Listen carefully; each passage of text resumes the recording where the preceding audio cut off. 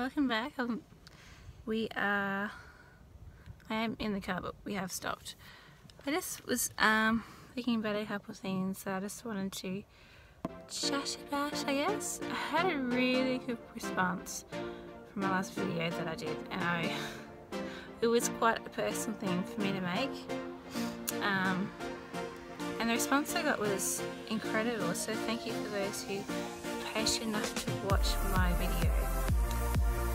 And I guess for me, my stutter is something that, I guess when I get really involved in talking about something, so really passionate about something, I get really excited, and then that transforms into a stutter for me. It can be really good. I mean, I have awesome days where I don't stutter, and then there are days where every word is a struggle to come out, so that day was just one of those days when nothing was quite I feel like now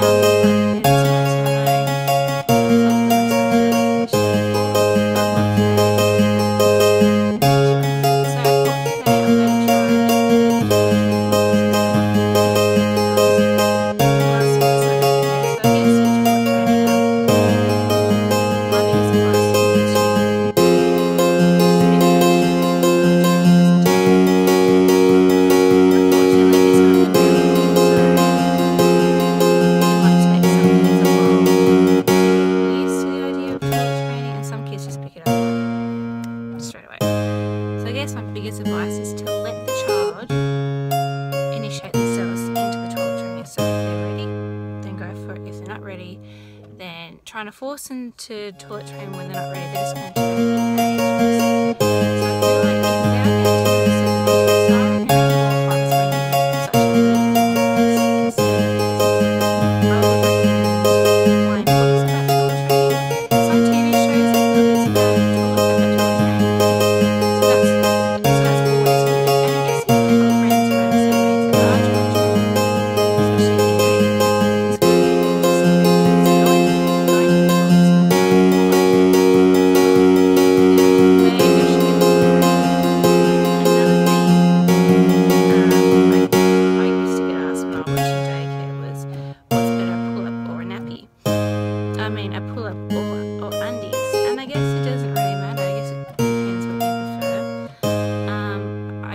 even with pull-ups, kids used to hate, once they get used to the idea of toilet training, they used to hate it. They used to ask to go to the toilet. For some reason, I think pull-ups work a little better than undies. I guess undies get children more excited, and especially the chicken wire ones that are frozen on the undies. I guess that's pretty cool for kids to see, I guess.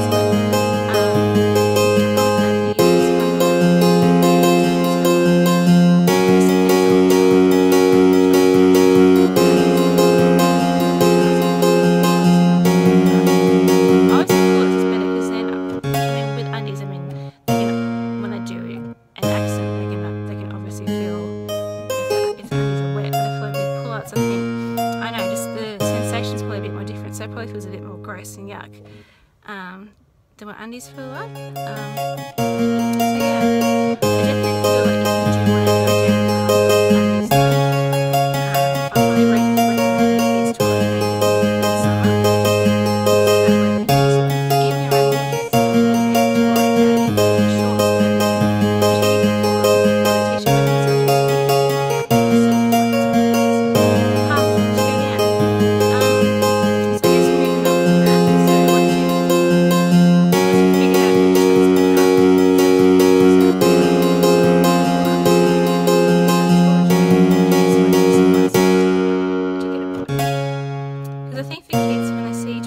I guess, like, because they're so little, it might look a little like scary for them. So potties are easy because you can put them anywhere. It doesn't have to be in the bathroom. It can be in their bedroom or next to the TV. I guess anywhere.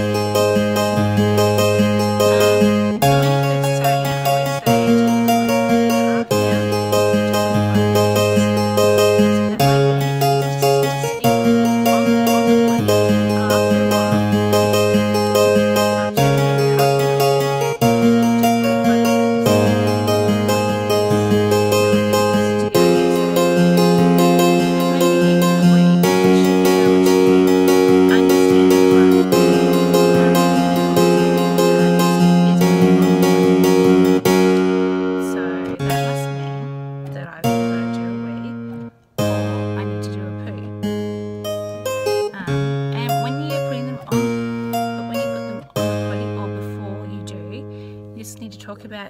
with your children, what happens. So when you sit on the potty,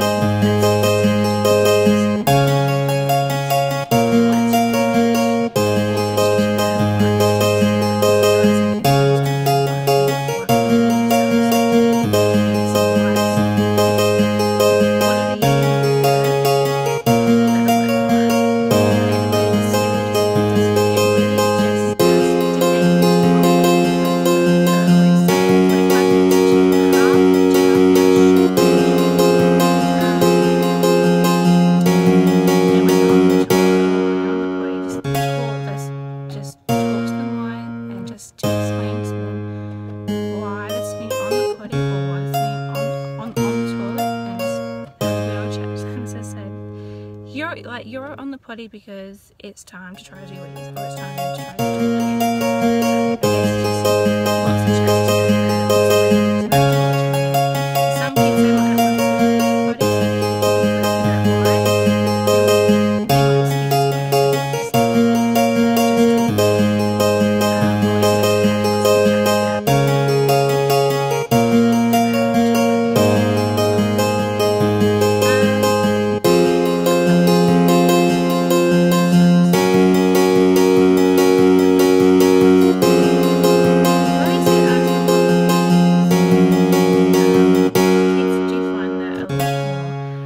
They might see this as kids normally take pretty well doing, but poos always take a while.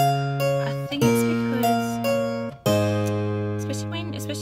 especially when you're trying to do a poo, I guess for some kids it just takes a while to come out again. So that's why they probably get it at the potty and just do it in the potty. I guess if you feel like, I think some kids you can kind of tell what's right from the poo they do. So if they take it out, it might actually not be the same enough ever. So you figure out their patterns and then be able to we'll place them to the toilet in the afternoon, probably maybe half an hour to 45 minutes, just to get used to doing poo in the potty first. And it'd be the same with wheeze, you know, you do get used to your child's kind of routine, I guess. When they first get up from the potty from their nap, it's to always put them in the potty, especially after if it's in the morning after they have to sleep from the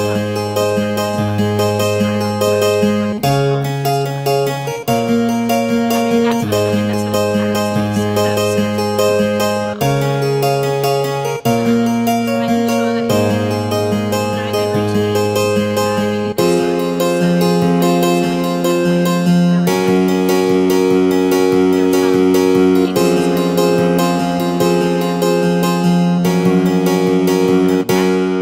nappies too, so I guess it just depends on their cycle, I guess.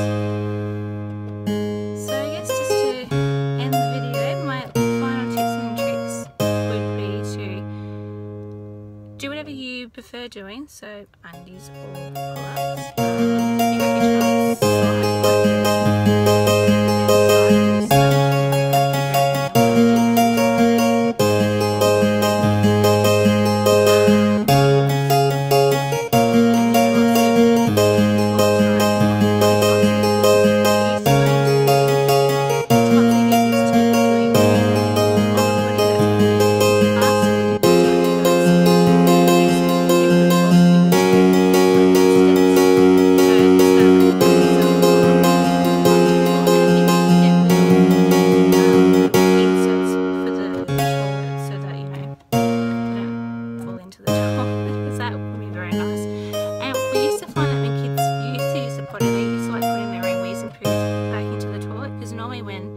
like do poos and wees in their potties, we'll then tip their wee so after you'll keep on the child, you might want to do that, so that's fine. That's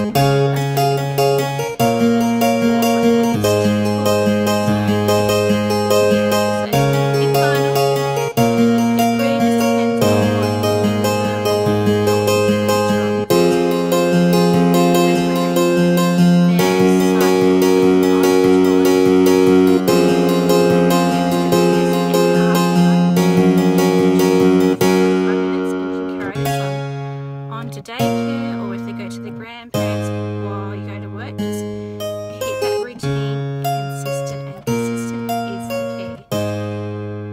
guess the toilet training can't be lazy. You just got to stick to the routine. So every half an hour, 45 minutes, and let them sit as long as they like. So even if it's for like an hour, as long as they do their business in the toilet, all the time that is making any gaps or blocks or the toilet when you're in the toilet. And that's the truth. If they are struggling to sit in the toilet, getting something to practice with, I guess. So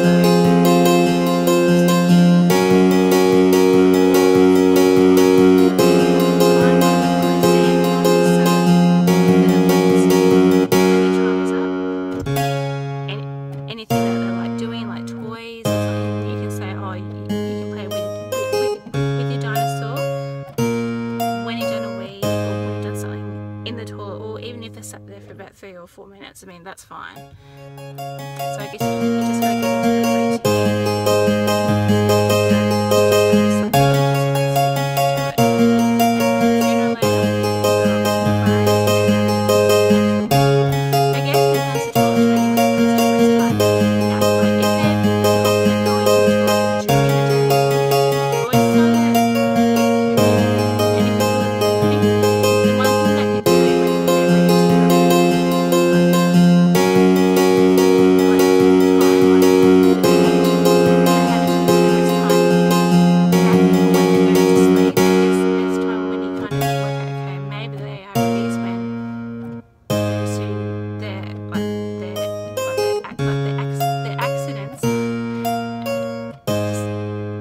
Disappear, I guess. So I guess that's probably my main thing. If you're like, oh well, she seems like she's pretty ready, she's not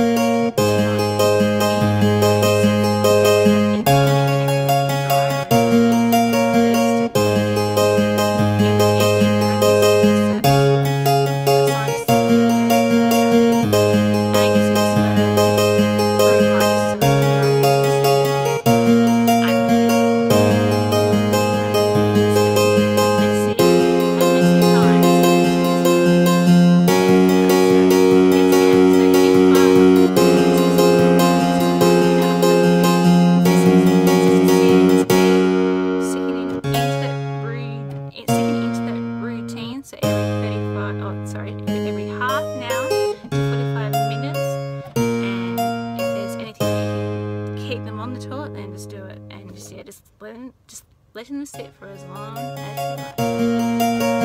But yeah.